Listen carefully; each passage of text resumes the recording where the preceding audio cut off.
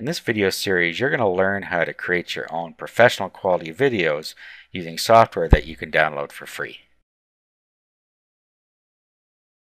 To create our videos, we will use three different software programs. First, we'll use Cam Studio to capture the video from the screen.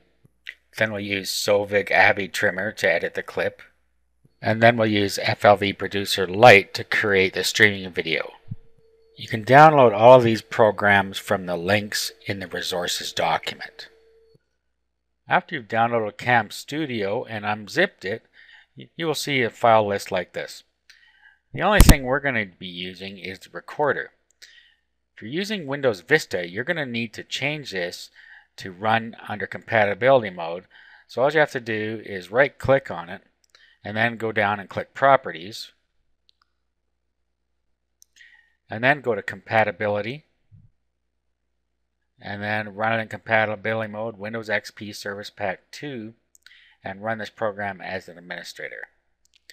Make sure that that's all set before you start, and then click OK. Now what we can do is we can open this just by double clicking on it,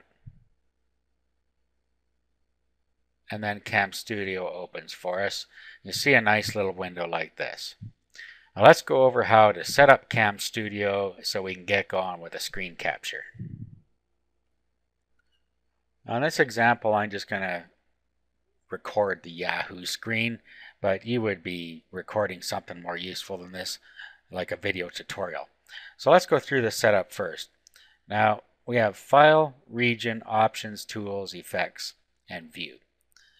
So let's start, well, File is just record, stop, pause, and exit. So let's start whether we want a region, a fixed region, a window, or full screen. These are the types of recordings you can do.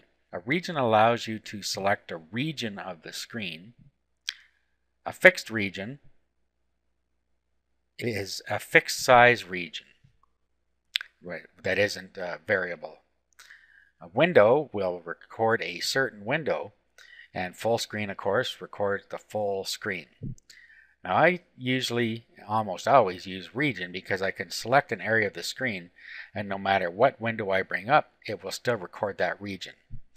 It allows you more flexibility than a fixed region, and if you use window, it'll only record the window that you have open at the moment. If you open another window and try and record in the same spot where that window is, it's going to record the old window that you started with, so that doesn't work. And full screen usually makes a recording that's too big. Options. Okay, let's go with video options first.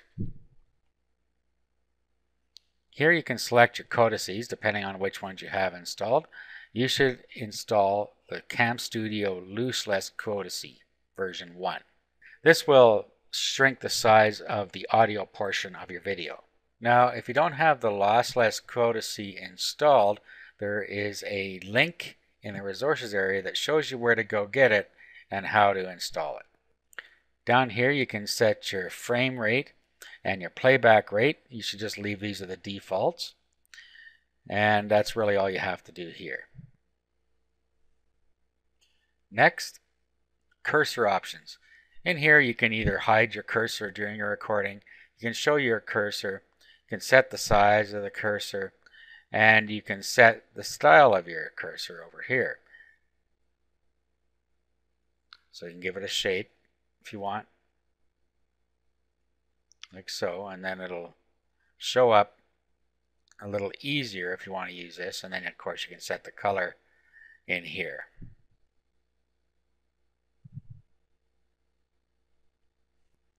If you don't want to use that, just turn off the highlight. Okay. And once we're done there, decide whether you want to record audio. Most cases you probably do, so you select record audio from the microphone if you're recording audio. And then you have to go to audio options and audio for the microphone.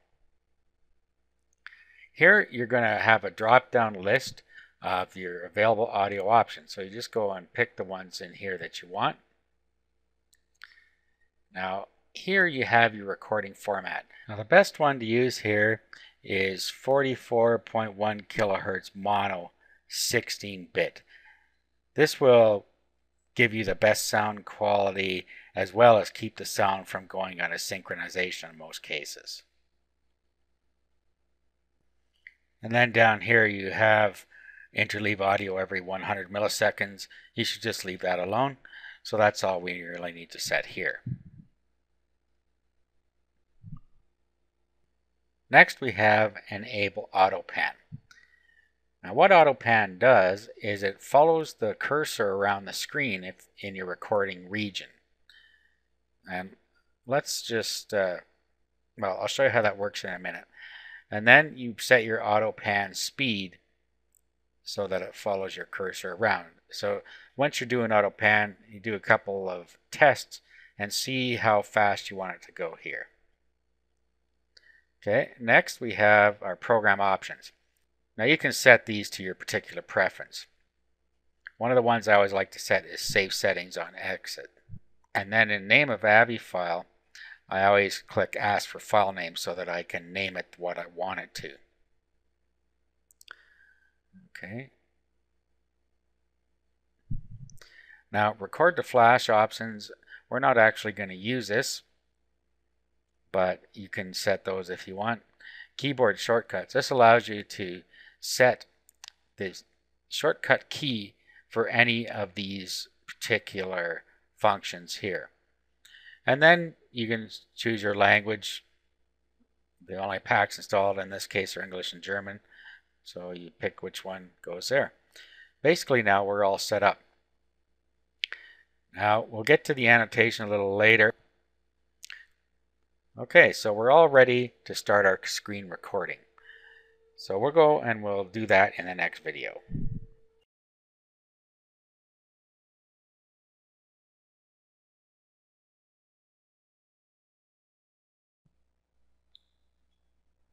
Now that we're all set up, it's time to record our screen. Now if we set up our shortcut keys, we don't have to use any of these here. We can use what we set up in our shortcuts. Now remember our region, I said we would use a region, which is a region we can pick of any shape on the screen. So when I hit the record key, and I'll use this one rather than the shortcut key, you'll see that it comes up with a little pencil with a crosshair on it. So what you do is you put it up in the top left corner of where you want to start recording, hold down your left mouse button, and then drag it to the bottom right corner of where you want to record. And there it goes, recording. You'll see that there are some little flashing squares here, and that's where it's recording.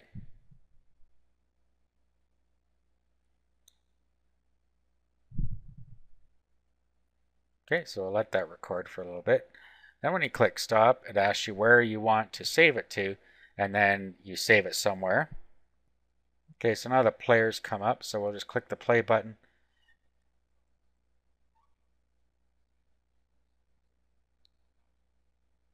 Okay, so that gives you a look at how it works. Now there's something else we need to look at here. You'll notice that it stayed up here, and what we want it to do is to reduce, and that's why we can set the shortcut key to do that. Now to do that, we just set the options. We go into options, and then we go to program options, then minimize program, start recording, and that'll get it out of the way when we hit the record button. So now if we hit the record button and we select our region, when we let go of the record or the little cursor there, you'll see that it has disappeared.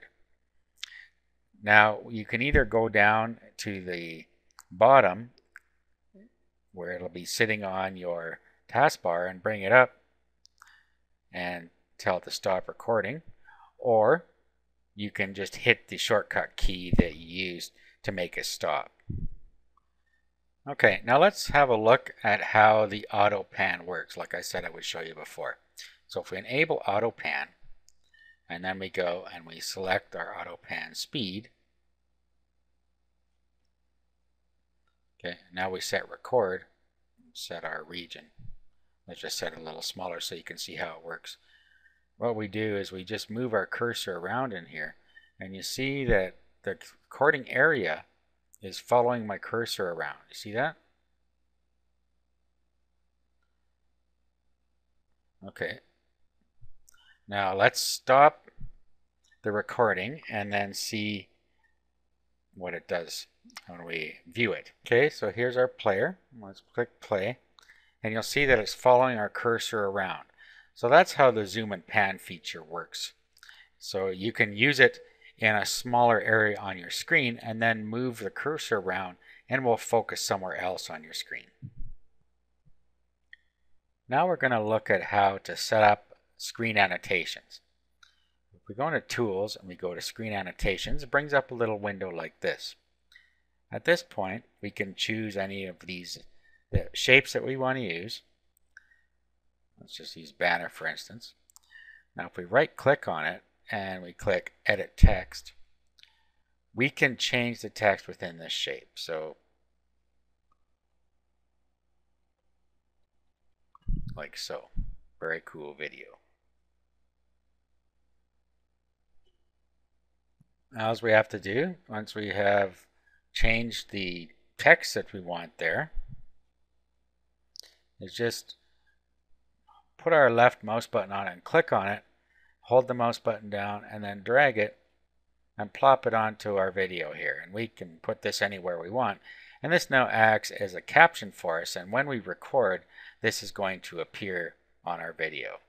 So if we were to record now,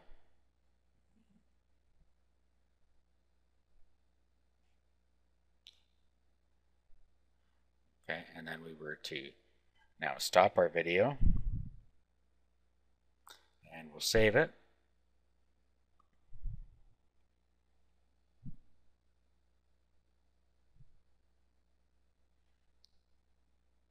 Okay, so here's our player.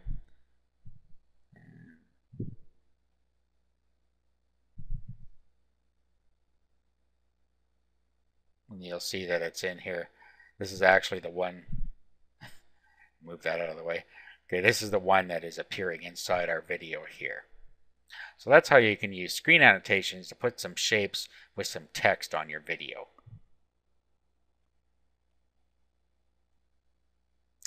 We also have video annotations, and if you have a webcam, you can also put a webcam right into your video as well, just by clicking on video annotations and then moving your webcam window inside here. And then in effects, we can add the system timestamp if we want. Click on that and the timestamp is going to appear in our video. We can add a caption if we want, and we can add a watermark to our video if we want, and the picture will show across the video as a watermark. Okay, so that's pretty much all there is to it. You just record the screen and use the options that you want to use. Your voice will be integrated in the recording.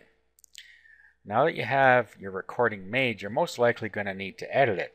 If you've made some mistakes in there, did some ums and ahs, and you made some mistakes along the way, you don't have to start all over again. You can just go past the mistake and then re-record just after it, and then you can go back and cut it out. And that's where we're going to use our editing software to do that. So we'll do that next.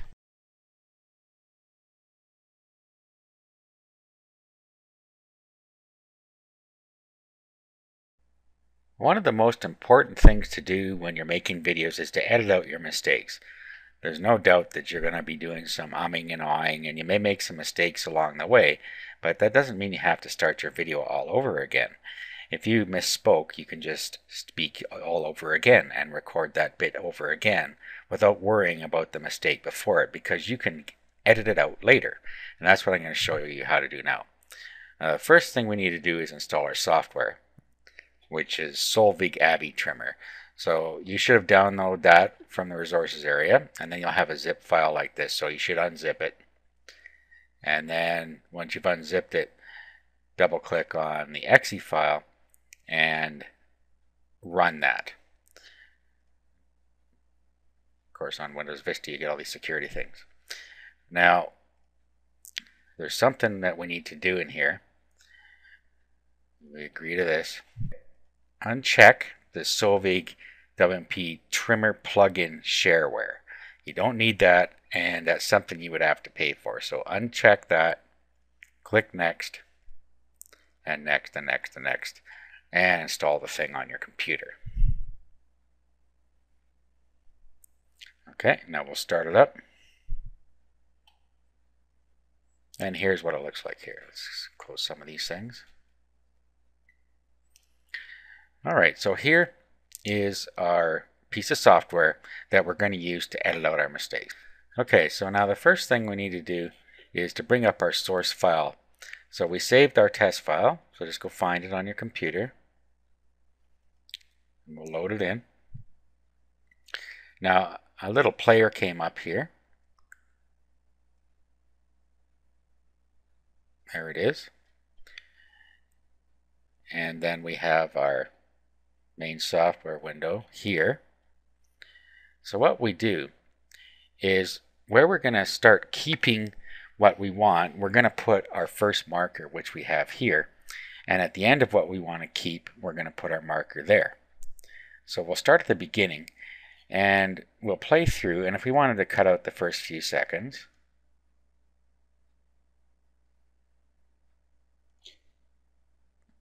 what we would do is pause it, put a marker in there. Now it would keep everything between this marker and the end. Now what I can do is I can go forward from here.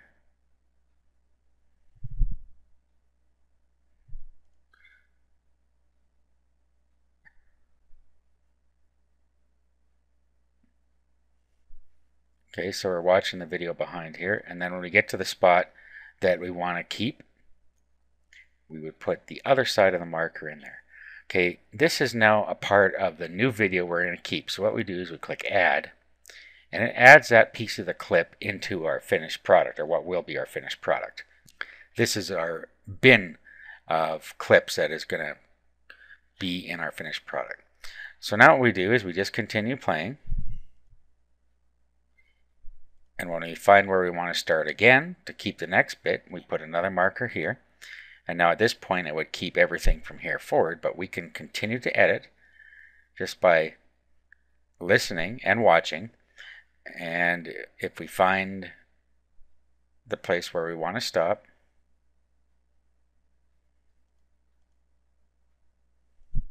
okay, so there's where you want to keep that portion. So we'll put this marker on that side.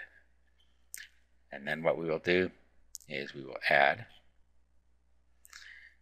So basically what's in our clip bin were the things between the markers. That is what we're keeping. Everything else will be discarded on output. So we'll continue.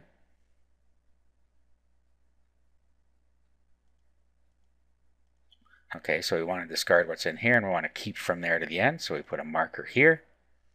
And then we click Add, and it puts everything in there from there to the end.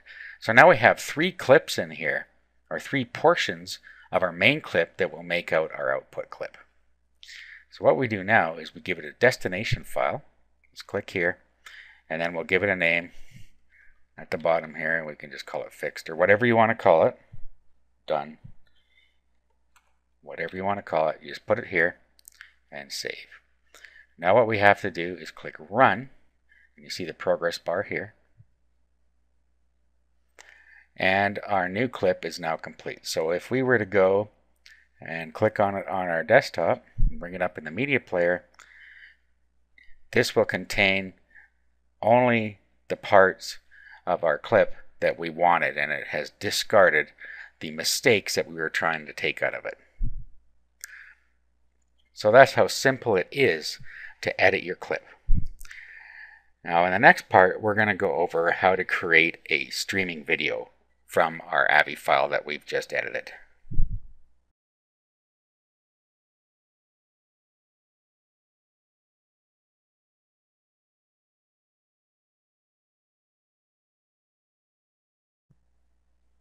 Now we're going to use FLV Producer Lite to create our FLV file. FLV files are streaming video. So what we need to do is find our input video, which is our edited video. So just click on Browse and find it on your computer.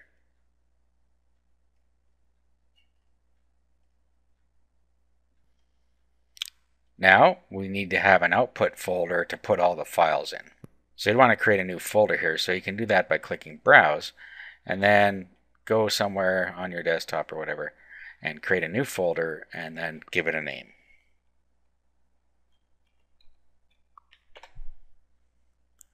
Okay, and we'll select that. And now it's going to go in Done. Our output video is done.flv and our output HTML is index.html. We click Next. Now in here we can set the size of our video. We have some presets here. For instance, DSL is 320 by 240, modem is 160 by 120, and ISDN is 240 by 180. However, you can go down here and make it any size you want out of the selections there. Your frame rate and your bit rate, you can change those if you want, but you should leave them the way they are unless you know what you're doing here. And you can enable audio, and we'll set that to mono because that's how we recorded it. And you have your bit and sampling rates here. Now all you have to do is click Start Encoding, and you'll see the bar go across as it creates the FLV file. Now it's all done, so we click Next, little arrow there. Up here we can give it a page title, whatever you want there. If you want it to pause at the start, the buffer size you can set here to preload the movie, if you want to show a border around the movie. And you can enable an affiliate link, although I don't think there's an affiliate program for this anymore. This is disabled on the light version as well as are the other players, so you have to use a standard player. Now what you want to do is click Produce a Web Page, and it will have created the index page inside of our folder. And now what we do is click Preview Web Page. Click on that, and there it is. Our video is now in FLV format, and if we click on there, it starts to play just like it should. Okay, so that's all fine. And now if we go and we open up our folder where we saved everything, you'll see that in here we have done.flv, which is the name that we gave our output file. After we edit it, we have our index, which is our main index page. If somebody clicks on that, it plays the video, and then the player is here. So those are the only 3 files you need. So that's it. Now, let's open this again here for a second. I'm just going to open it with Firefox because it's faster. Now you notice, if we move this up a bit, that it's got learn more about Flash video. We may want to take that off there because it goes back to their website, as you can see here. So let's go and edit this. We'll just do an open with, and we'll open it with Notepad. And then we'll go to the bottom, and we'll just get rid of this at the bottom. Just these 2 lines. Delete that out of there and save. And now if we open this again, and we move it up a bit, you'll see that that link is now gone there.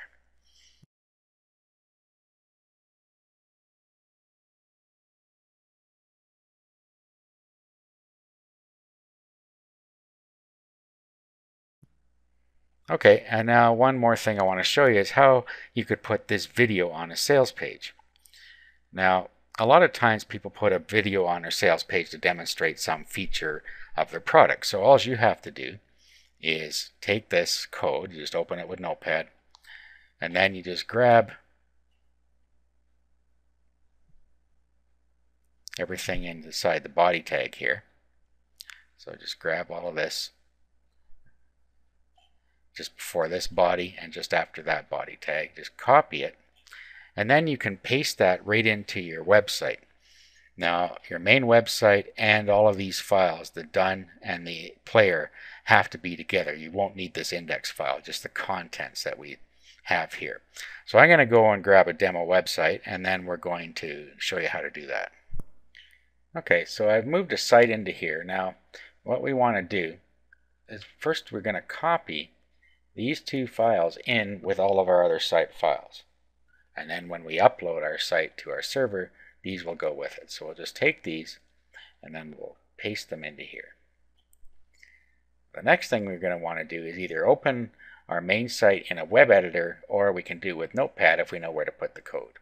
So first let's open this index page that was created for us with FLV Producer Lite. And then let's just grab everything between these body tags like I was saying before. Just highlight it and then do a copy. And then we can close this. Now we'll go back to our site here. We can either open this with Notepad or we can open it with a program like Composer. So I'm going to open it with Composer. You can just do a search on Google for Composer and you'll be able to find it. We'll just do an open and we'll find our site file. Okay, and then we open up the index of our main site and it brings it up in here. Now we decide where we want the video to go. Just in the editor, we can just click and decide where we want to go, and then all we have to do is insert and HTML. Then we just paste that code right in there. Your editor may work somewhat different, but that's all you have to do is figure out where to paste the code and then paste it in and save. Now when we open up our index page, we can open with Firefox. We roll down. There is our encoded video in our web page. So we've actually put it in there and it's all ready to go.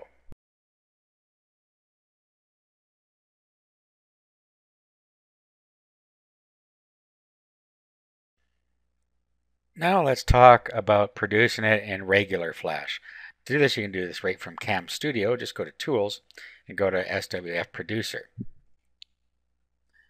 That brings up another window like this. And then all you have to do is open your file. So our file is called done.avi. Then brings it up in Player like this. And you can preview it here if you want. Now all we have to do, go to File, Convert to SWF. And now we get some options here. Now first of all, you can change where your output files are going to show up. So I might want to put it in a folder here. So all we can do is click Change, and then you can create a folder where you want it to go if you want. Or to say Test.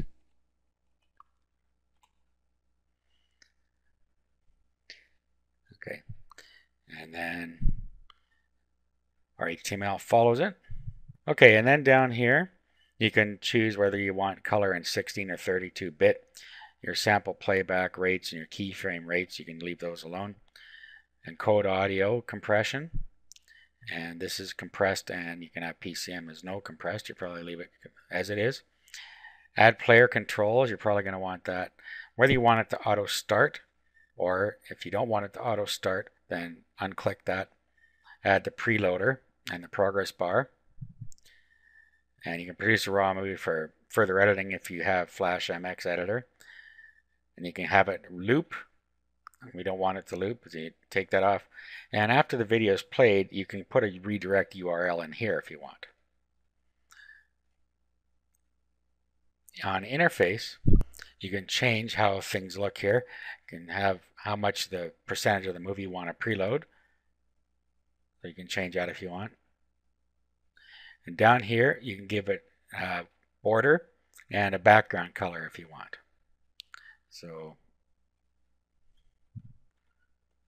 we'll just give it a border of 1, and of course this is optional. Advanced options, you're probably going to want to leave this alone. This will chain multiple SWF files. Okay, so when we're all good here, we just click OK. And now it's generating our files for us.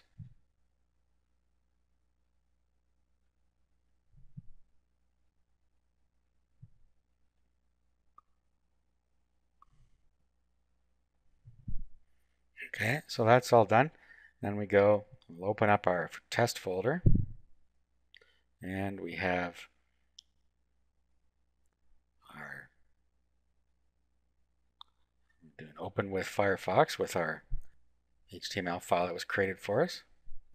Okay, so here is our Flash video, and it's now open in Firefox. And here's our controllers at the bottom that we can control it with. You'll notice that it produces it in the size of the video. So if you want to use the SWF producer, you need to make sure that your video is the size that you're going to want your Flash to be also. Okay, so that is how you can create quality videos using only free tools.